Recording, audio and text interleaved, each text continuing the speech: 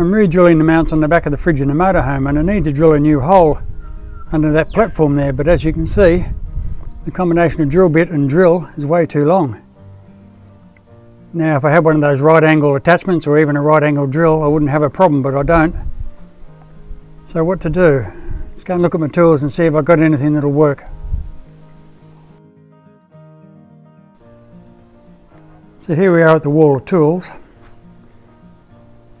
As you can see, I've got more than the odd hand tool. The question is, will any of these ones work?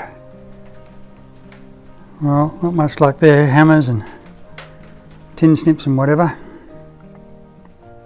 What about up here?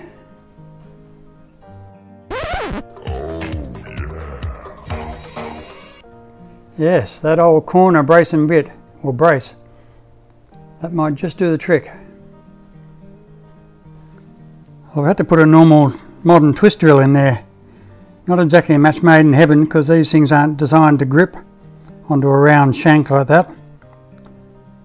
But hopefully it'll work. We'll go and give it a try.